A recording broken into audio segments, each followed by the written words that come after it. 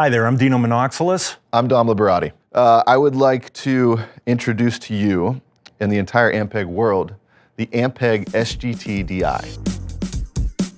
The SGT-DI represents a whole new chapter for Ampeg.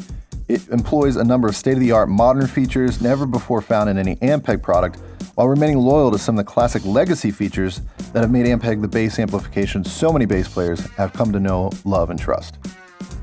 Okay, so I heard you say modern, state-of-the-art, and legacy all in the same sentence, Yes. so please explain. Yes, so the SGT-DI is a culmination of years of analog preamp development, as well as cutting-edge digital technology, like the ability to load or customize impulse responses, or IRs. So yeah, an impulse response or an IR is basically a digital footprint of a cab and how that cab reacts to an input signal. And this pedal has impulse responses in it. Yes, it actually has 6 on board, and we'll get into details about that in a second. But I just want to highlight that prior to the SGT-DI, Ampeg has never had any physical product that has IR loading or IR customization in it.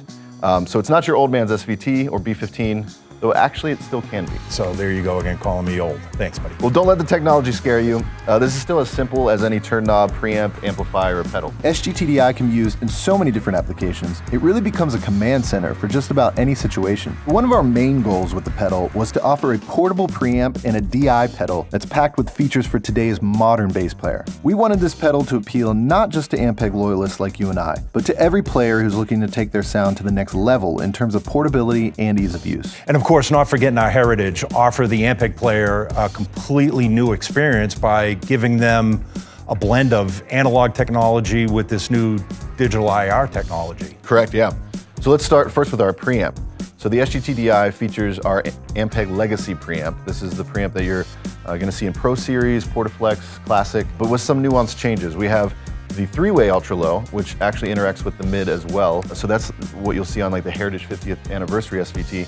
We have the ultra high switch, and then we have, of course, our 3-band EQ, but the mid range is now a dual concentric sweepable mid. And obviously we know as important as bass and treble is, it's always a properly dialed in mid-range. It's gonna get you heard through a mix. So let's talk about the SGT circuit now. SGT is actually short for Super Grit Technology.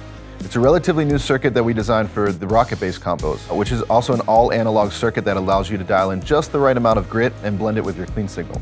But don't let the word grit fool you. The SGT circuit is essentially just emulating the harmonic distortion of, say, a vintage B15 or an SVT.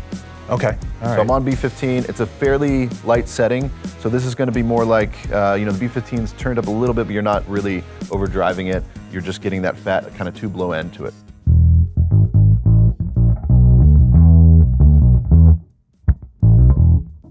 And then on the higher range of the distortion, we're gonna go into our 810 cab here. Okay. Just to play through like a monster stack kind of feel, and I'm gonna crank the grid up all the way and turn it to the SVT voicing, and check that out.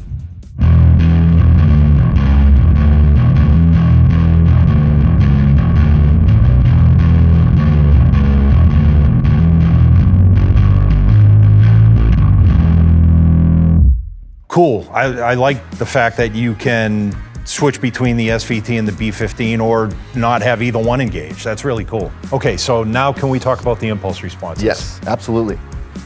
So here on this left panel, you're gonna see a 3-way cab mode switch. This allows you to choose between 3 factory Ampeg IRs and 3 user customizable IRs. And like I said, the SGT-DI is the first physical product for Ampeg that actually has an IR loader on board. So it's 6 IRs on board. Okay, so if I have my own IRs of cabinets that I like, I can load them into this pedal? Yes, absolutely. You can do that through our Ampeg IR Loader software, which is totally free. And you can actually set things like high and low cut per cab, as well as the level per cab.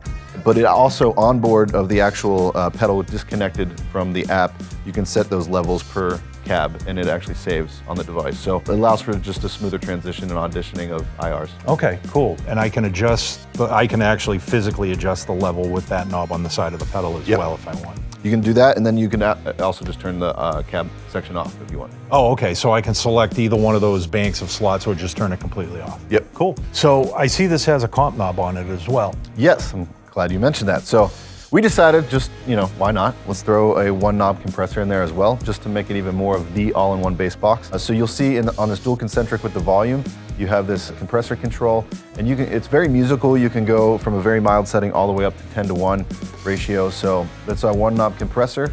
Very, very simple, and that's your threshold LED to know that you're hitting the threshold of the compressor. And if all that isn't enough, we also squeezed in a headphone and aux section with its own level control as well. You can use the SGT-DI as a standalone practice tool and play along with an MP3, or you can potentially use the SGT-DI as an in-ear monitor mixer. This now gives you complete control of your monitor mix in relation to your bass in your in-ears. How cool is that? Yeah, the SGT-DI really is the all-in-one bass box for your entire bass rig. Man, the SGT-DI really feels like it's one of those pieces of gear that once you start using it and implementing it in your everyday routines, you'll start to question how you ever got along without it, sort of thing. Yeah.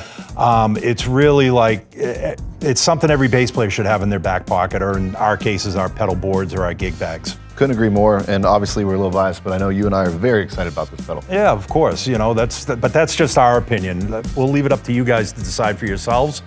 Until next time, play more bass.